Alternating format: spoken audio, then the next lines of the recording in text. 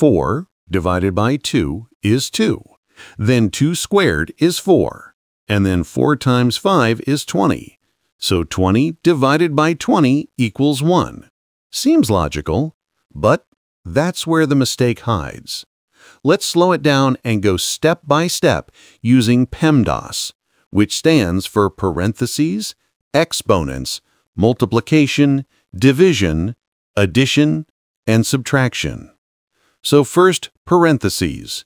Inside the parentheses, we have 4 divided by 2, which equals 2. Perfect. Next comes the exponent, that little square outside. So now it becomes 2 squared, which is 4. So after simplifying the parentheses and exponent, the whole thing becomes 20 divided by 4 times 5. Now here's where everyone slips up.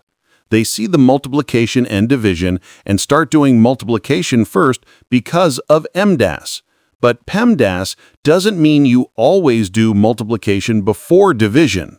Multiplication and division have equal priority, and you solve them from left to right.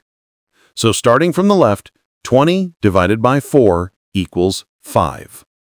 Then 5 times 5 equals 25. And that's it. The correct final answer is 25, not 1. So the next time someone confidently says the answer is 1, you can smile and say, actually, it's 25.